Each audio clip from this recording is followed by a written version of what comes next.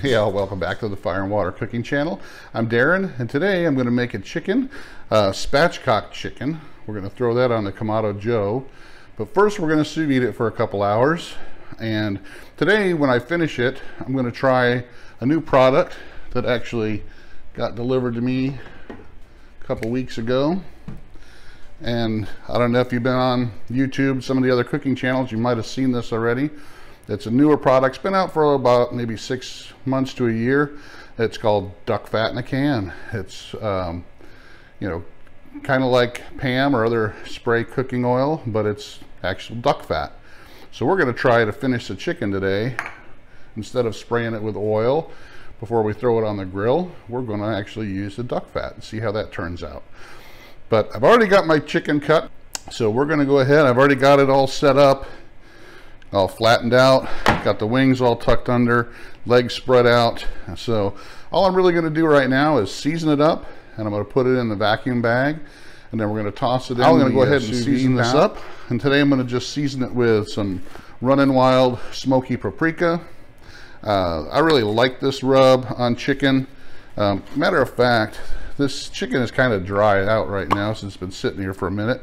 So I'm going to put a little bit of the duck fat on it before I even season it up and throw it in the bag.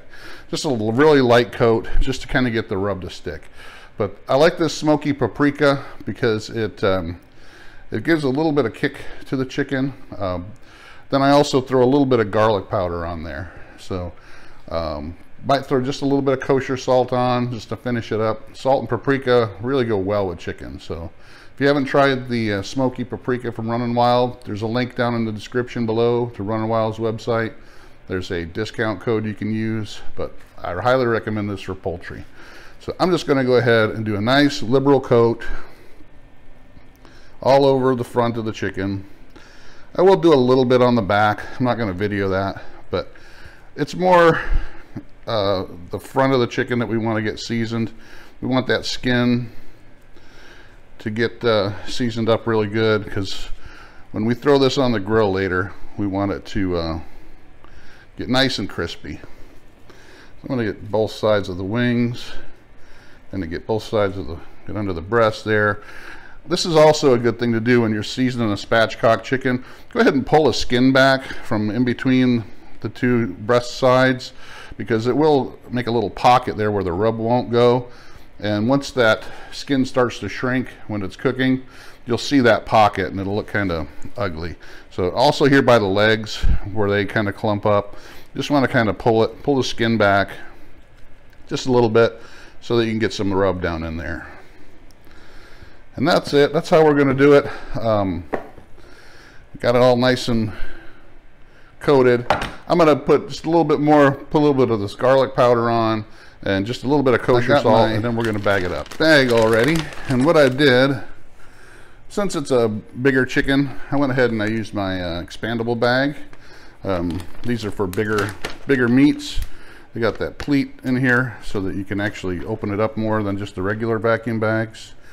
And the way I'm going to do this, I'm going to kind of grab it by its legs and put it wing side first. Just gives me a better angle to push this in there. And then once it gets in, I'm just going to slide it right in.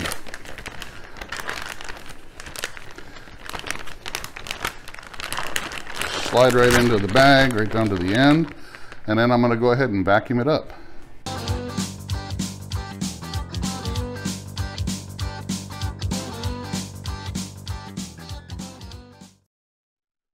All sealed up and ready to go.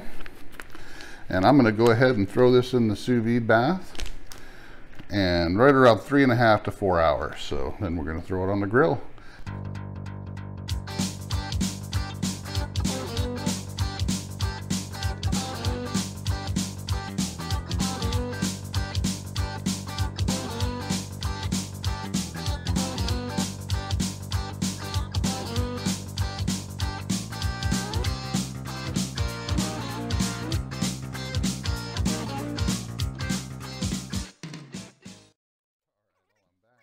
And I got the chicken out of the sous vide, and we got the fire going pretty good.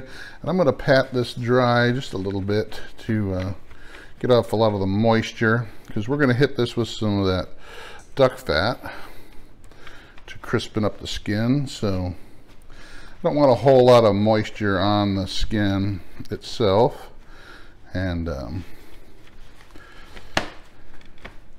we'll hit it again with some more rub.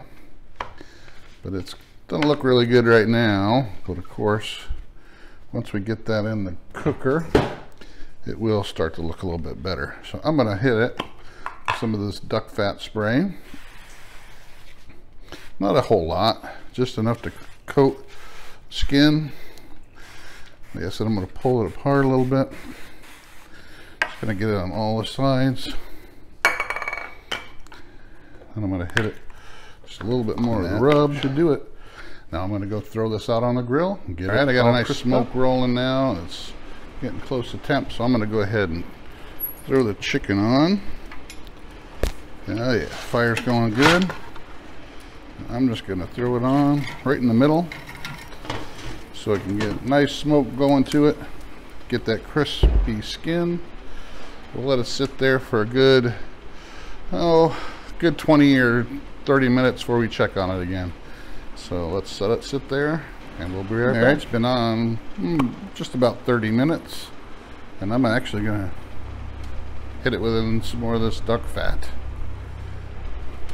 Take a look at it here. Yeah, it's coming along just nice, getting some nice color to it. Just a little bit more.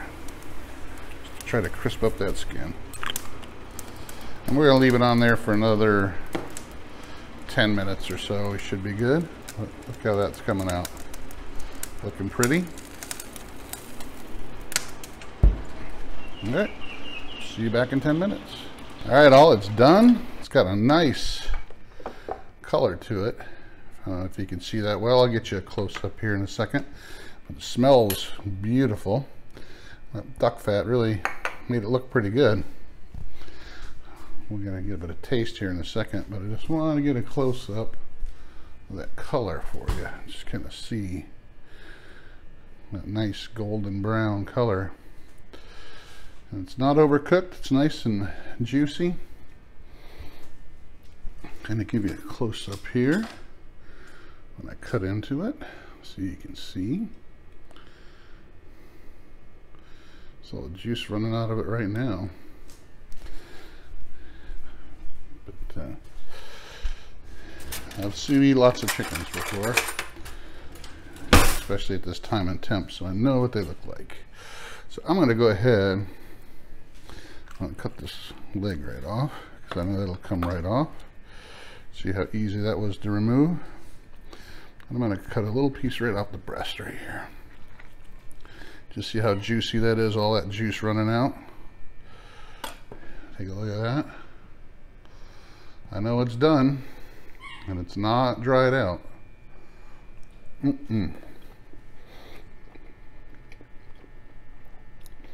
Now the skin is not super crispy, but it's just crispy enough. It's hard to get skin super crispy, but that duck fat does add another layer of flavor to it, so I would highly suggest it. I mean, it's only like $7 or $8 on Amazon and